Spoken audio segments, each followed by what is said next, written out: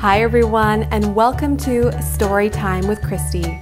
My name is Christy, and I am so happy you joined me today for Story Time. Today, we will be reading The Berenstain Bears in the Dark by Stan and Jan Berenstain. I hope you enjoy. Let's get started. Brother Bear, said Sister impatiently, are you going to take all day to pick your books? Sister and Brother Bear were at the Bear Country Library.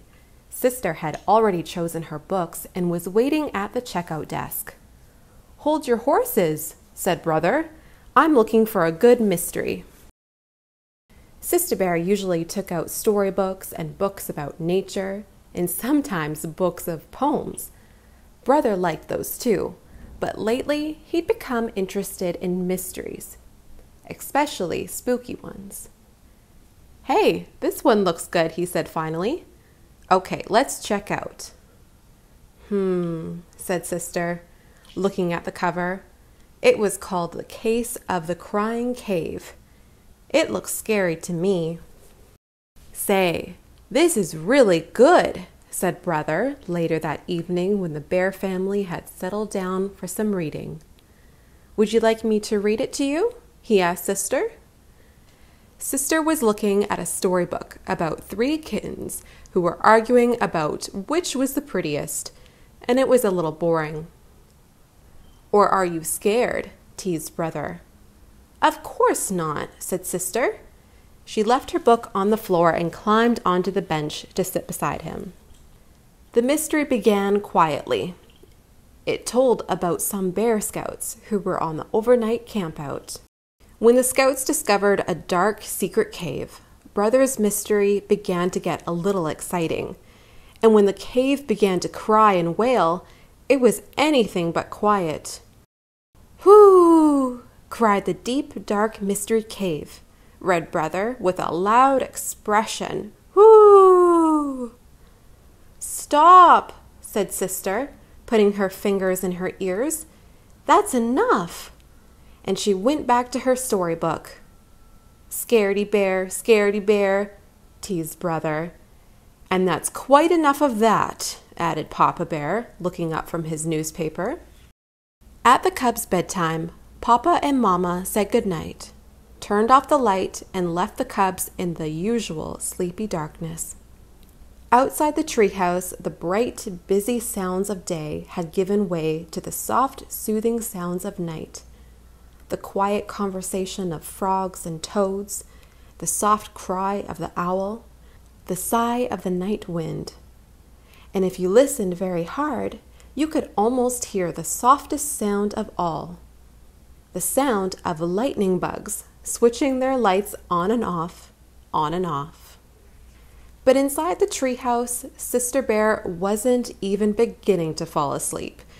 That night, the dark didn't seem the least bit quiet and sleepy.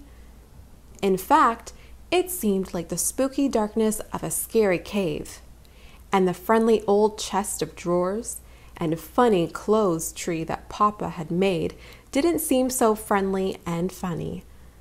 They seemed more like cave creatures. So when Brother decided to tease her a little more by making a wailing sound, a really spooky wailing sound, it gave her quite a scare. Mama! Papa! She cried. Hurry, come quick! And come quickly they did. Papa rushed into the dark room and tripped over the clothes tree. Mama rushed in after Papa and tripped over him. In the commotion, Sister fell out of bed and landed on both of them. Then Brother, who had started it all with his spooky wail, turned on the light. What a mess! Sister, still scared, was holding on to Papa. Papa was holding on to the toe he had stubbed, and Mama was looking for the nightcap she had lost in the confusion. All 3 of them were pretty annoyed with Brother Bear. It turned out to be a very long night in the Bears' treehouse. Papa and Mama tried to explain that there was nothing to be afraid of in the dark, except maybe running into a clothes tree and stubbing your toe. but it didn't do any good. Sister absolutely refused to go to sleep with the light off, and brother positively insisted that he couldn't fall asleep with the light on. The next morning, the bear family was very sleepy-eyed. "Boy," said brother, yawning, "I sure don't want to go through another night like that." "Neither do I," said Papa, "and I think I have an idea that might help." He took Sister's hand. "Come with me," he said. "Where are we going?" she wanted to know.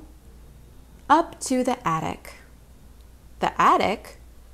But it's dark in the attic, even in the daytime." "I know," said Papa, "but there's something I want to show you. Anyway, there's nothing so special about the dark. It's just part of nature, like the light. It's your imagination that makes the dark seem spooky sometimes." "What's imagination?" asked Sister. "Imagination is what makes us think the chests of drawers and clothes trees are cave creatures." "I wish I didn't have one," said Sister. "Don't say that," said Papa. "A lively imagination is one of the best things a cub can have. It's imagination that lets us paint pictures, make up poems, invent inventions. The trick is to take charge of your imagination and not let it take charge of you." When they got to the attic, Papa began to rummage through boxes, looking for something. Sister tried to follow Papa's advice and not let her imagination take her. And it worked. A spooky shape turned out to be the shadow of some old tools. What looked like a giant was really some piled up furniture.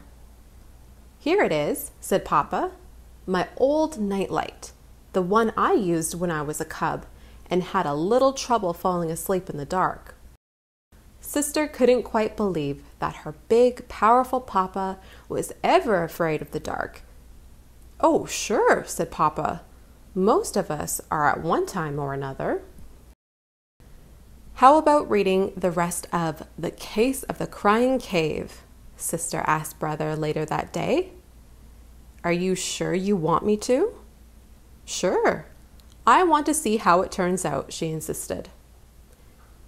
When it turned out that there was nothing very spooky about the terrible wailing noise, it was caused by wind blowing across an opening in the roof of the cave, like the noise you make when you blow across the top of a bottle. Sister was a little disappointed. And that night, when she and brother were all settled down in the cozy glow of Papa's old nightlight, she said so. "I was pretty disappointed by the way the Case of the Crying Cave ended." "Why?" asked brother. "Because," she said, "I was hoping the wailing would be a really spooky, scary monster." And she leaned down from her bunk over brother's and made a spooky, scary monster face at him.